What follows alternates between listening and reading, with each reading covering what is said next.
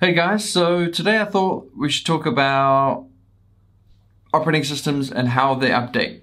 So I think it's fair to say most consumer operating systems nowadays, Mac OS, iOS, even Windows, they auto-update. Browsers also auto-update, I think it's fair to say. I think another term for it is called evergreen. So, they're all just kept up to date, which is great. But now let's talk about the Linux ecosystem. I installed Ubuntu on my mother-in-law's machine, and I installed the very latest beta 18 version. And to my surprise, actually, it didn't look like Ubuntu has come as far as I'd like it to have come over the, I haven't touched it for like 5 years. I know things have changed with the desktop, I think. It looked quite similar to me, but the important things like how it logs in and how it keeps up to date wasn't that impressive. So as far as I know, I did have a look there for the Reddit that I posted. As far as I know, it doesn't auto-update. What's up with that? And now for me, Arch Linux, I'm always updating. It's Arch Linux life, right?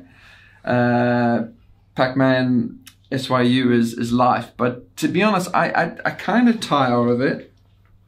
But at the same time, I'm used to doing it. What I really don't like doing on my other devices, like I'm running a Pi here, I don't like, and I have a Pi over there, I don't like SSHing into my Pi and updating and my Arch Linux ARM distribution. It's a real pain. On the server side stuff, I guess I've been running Debian Stable, and the cool thing about Debian Stable, I guess, is that the updates are few and far between, and the updates are usually security related things.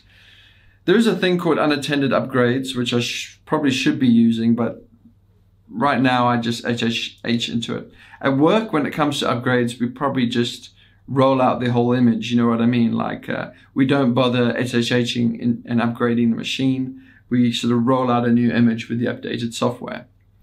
I've been using in the past something called CoreOS, CoreOS, which basically reboots, it keeps itself up to date and reboots and then runs Docker images. But I don't really like this operating system very much because the minimalistic, I hate going into this thing called the toolbox to do your changes, then going out and then running systemctl. Anyway, CoreOS is a bit of a disappointment, but I think it keeps up to date. I haven't actually been following that much, but annoyingly, it just reboots your machine, and well, I guess there's no really. I mean, I'm not for this stuff. It's not like a complicated load balancer thing. So I guess for my own personal stuff, it's fine. I wanted to mention that WebConverger, the distribution that I came up with and developed, that keeps up to date automatically, like a consumer operating system, as long as the user actually installs it on a read-write medium, because a lot of people just flash it to a USB stick and it's kind of read-only, and it could obviously not ever be updated in that fashion. This upgrade thing works using Git, and in GitHub it distributes it. So that's good. That's good. I guess finally, on this topic of updating stuff, I mean, ideally, we just don't need to care about these sort of things because, who cares if Linux gets updated and all that sort of stuff. And this is one of the joys for me with using serverless, is that all that nonsense is abstracted away from me.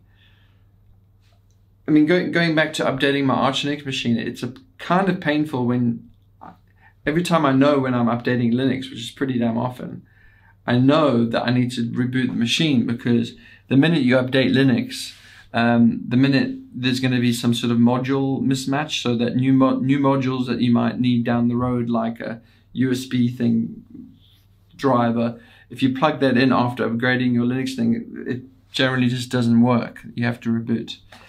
I think there was some project in the past, I can't remember what it was, that sort of did some module splicing, so you didn't have to reboot your Linux machine. But still it's a bit rather unimpressive thing. I mean, I don't know, what would be the best user experience be? I mean, I need to know what's being updated, I think.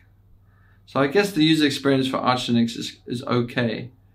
But as I mentioned, a consumer system should just automatically update. You know what I mean? It's just,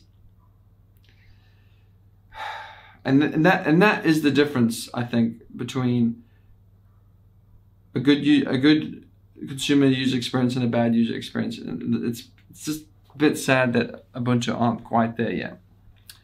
All right, guys, that's my thought. See you around. Please like the video. Please subscribe. Cheers.